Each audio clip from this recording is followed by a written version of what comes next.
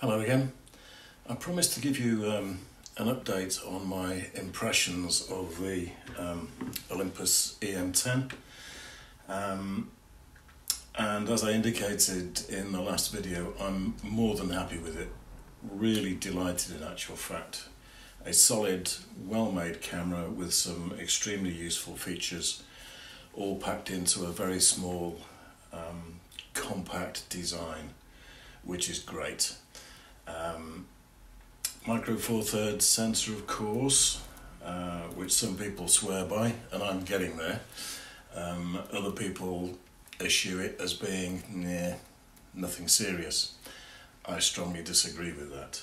However, getting back to my personal impressions, as you know, or as you may not know if you haven't watched the previous video, I actually got the body only, and it came complete with a manual adapter to accept Contax Yashica mount lenses.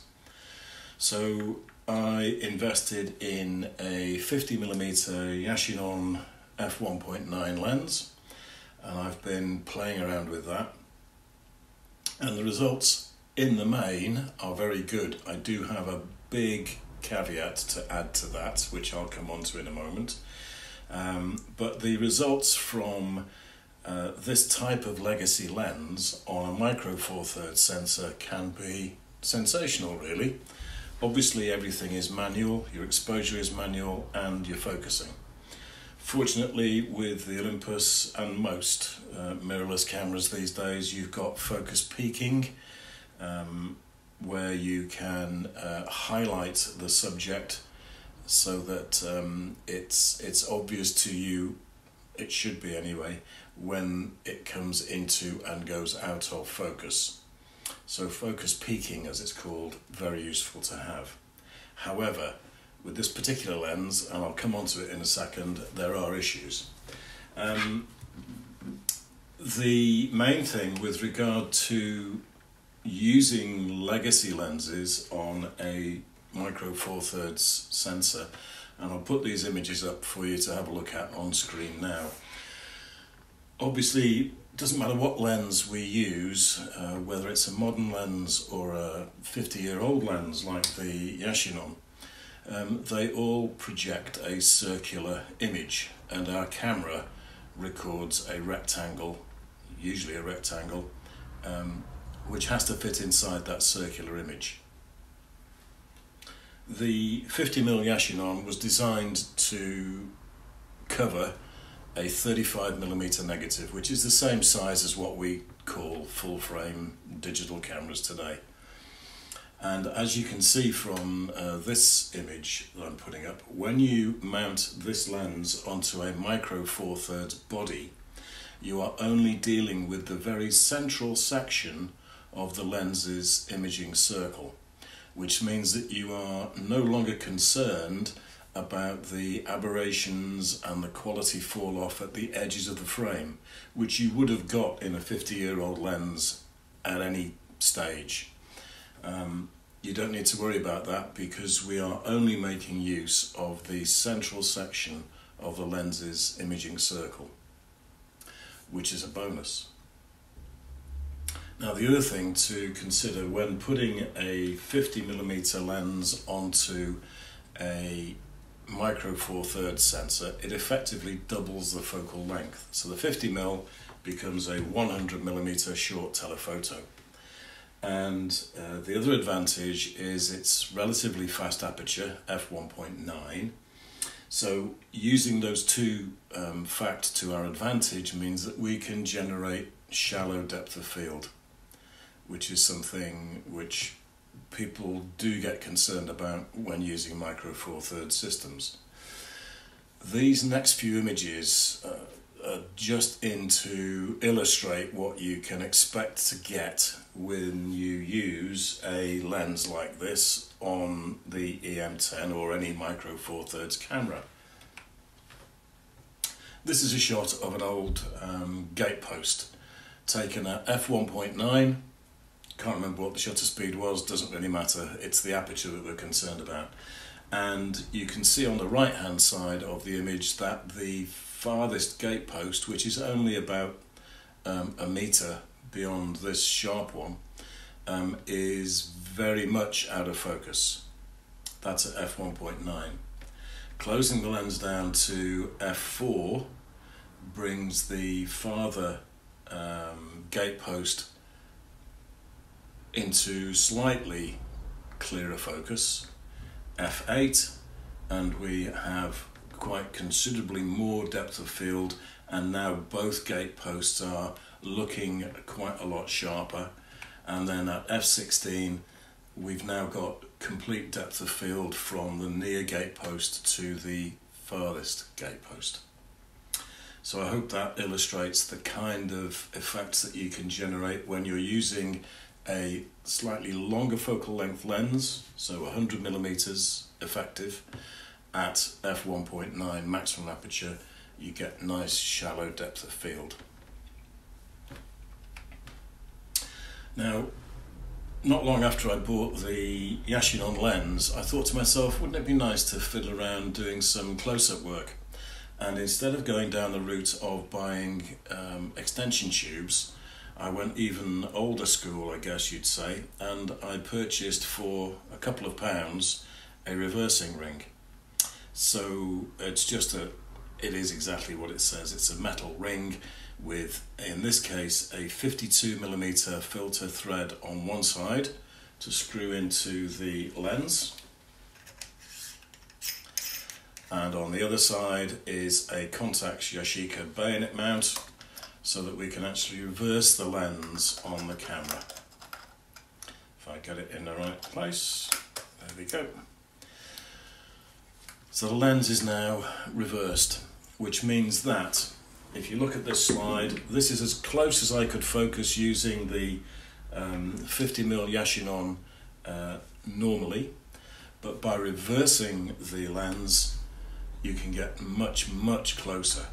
And for a couple of quid, it's got to be an accessory worth having. Focusing again is a problem because the depth of field, even when you've got the lens stopped right down, the depth of field is very, very shallow.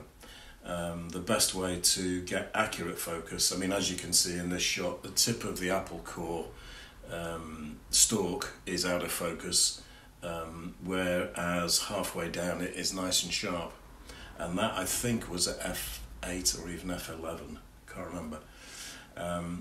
But to get accurate focus on the piece of the subject that you want to be sharp, the best way to do that is to move it progressively further in or further away and choose the sharpest image that you like. So yeah, for a couple of quid, that's an excellent little accessory to get, and it does give you the option of getting really good macro photography without having to carry loads of kit around with you, or indeed investing in a super expensive macro lens. 50mm Yashinon, as per standard. I just used it when I was out and about in my local park and these fungi were hanging around. It's fine, it's perfectly acceptable, I love it, it's great. And when you're focusing stuff at this sort of distance, which I think was round about a metre away from the camera, focusing is really very good, courtesy of the focus peaking in the EM-10. Now, the caveat that I mentioned earlier on is that, now I don't know whether this is a peculiarity of my particular Yashica lens, or whether it is something that applies to all Yashinon legacy lenses.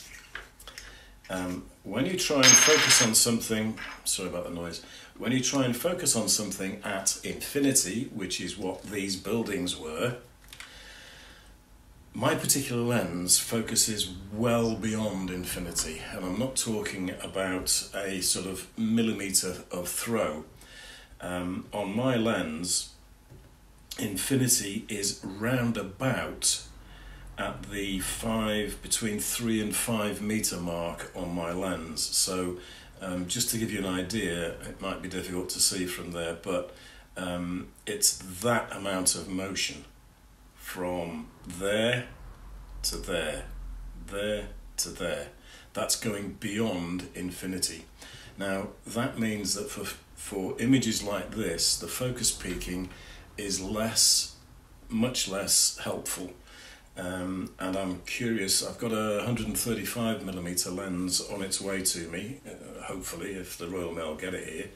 And I'm curious to see whether that lens displays the same issues as this one. It's not a fault of the lens. It could well be the manual adapter that I was provided with. I don't know. So for me at the moment, using this particular lens at long distance infinity type shots, focusing is very difficult.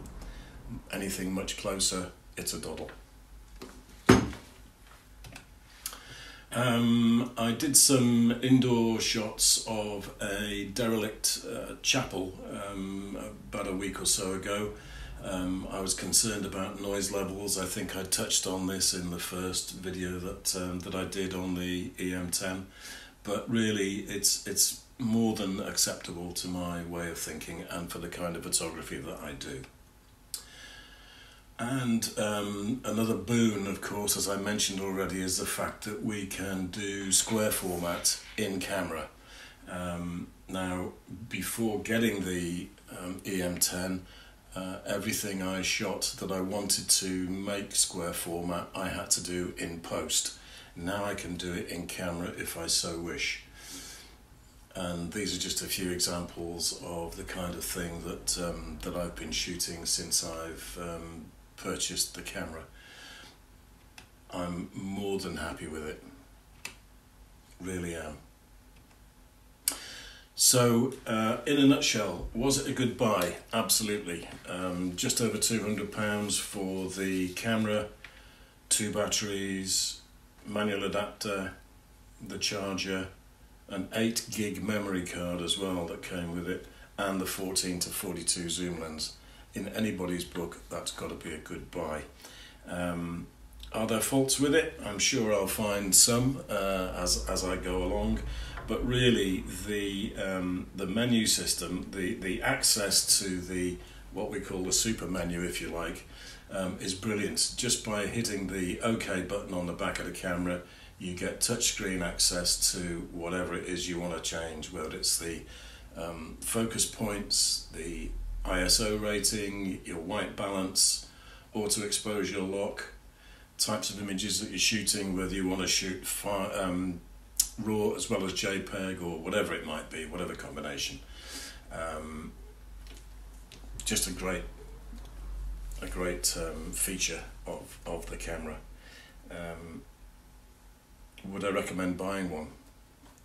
Yeah, for sure. Any reservations I had about using Micro Four Thirds have gone out the window. Anyway, there we are, just a quick update. I hope you have enjoyed this little insight, and I'll say look after yourselves, stay safe, more importantly also enjoy your photography. I'll see you soon. Bye bye for now.